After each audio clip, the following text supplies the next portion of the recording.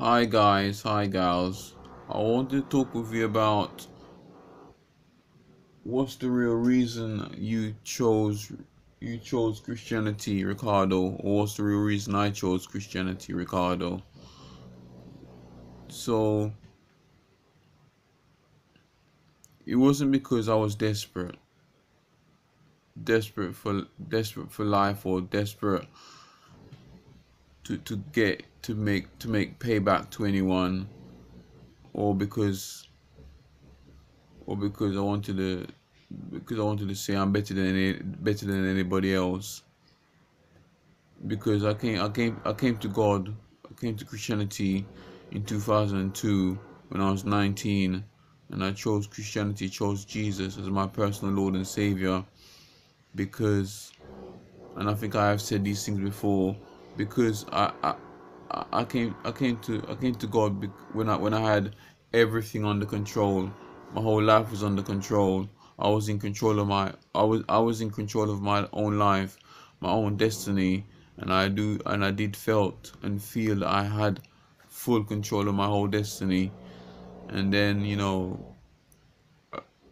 a guy spoke to me from I vaguely recall. I can't recall exactly what he said.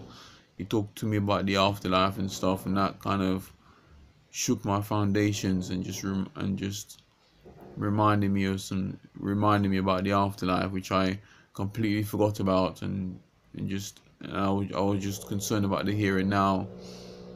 And I didn't came to Christianity because of my past or anything like that. I decided to become a Christian. I decided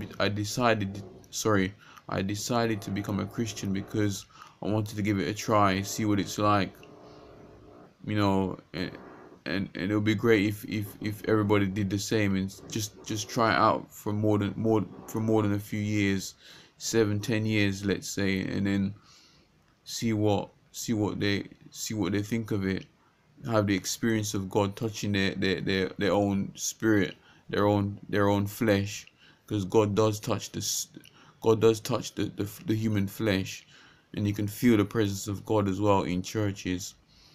You can feel God touching our own bodies, and it's not in control. It's just God showing His love towards humanity, towards human beings. So that, but in a nutshell, and I'll say it again, the real reason I chose Christianity was because I just wanted to give it a try. And since then, since 2002, I never looked back. 2002, July 2002, I never looked back. So that's 15 years of salvation. But it doesn't really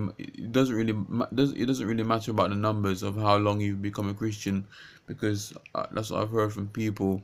Because you could be 15 years a Christian, you could be a smoke addict and a crack addict, and and you could just profess with your lips that you're a Christian, and you can honor God with your lips, but your heart is not there with God. You're not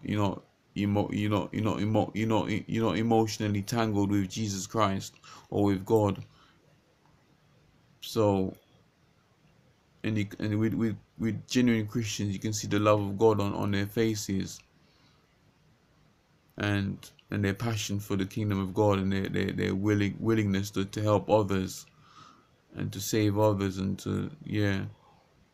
And every Christian is called to preach the gospel in some way or form, not necessarily to preach the gospel, but just to just to express the love of God, of what they experience emotionally, and in here, in their hearts, of how God has impacted them and touched them, whether it's healing, or just emotionally awaken them to their conscience of how real Jesus Christ is to them personally, and to me as well. So, sometimes, you know we all feel down at times, but in the end, whenever a human being is feeling down, eventually to some point they are gonna need to turn to Jesus, or they're going to feel that they need to turn to God, to Jesus Christ, because every religion, or the main religions, have Jesus Christ in them. If not Christian, if not Jesus Christ, then they'll mention Christianity. So it's either they either mention Jesus Christ or Christianity, one of those two. But God is mentioned in every religion. Some people might say, "Oh, God is just God is just a coping mechanism." He's not really. He is a coping mechanism, yes, but at the end of the day, that's not the real reason why people choose Christianity. Because and not because someone is fearful after the afterlife. That's why they chose Christianity. That is another choice. That is another choice as well, to have reassurance of the afterlife. So yeah,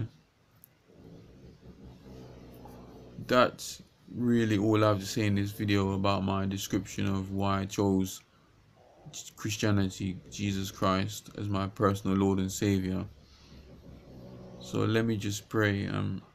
Heavenly Father, thank you for your grace and mercy that you put upon us from past, present, and future.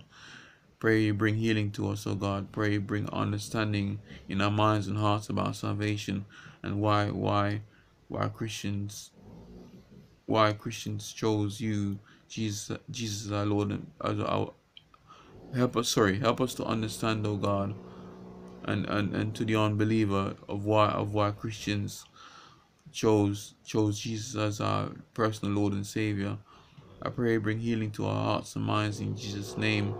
I plead the blood of Jesus Christ on our situation, pray anointing full upon our situation. I pray these things all in Jesus' name we pray, amen. God bless you guys and gals. Take care, bye for now.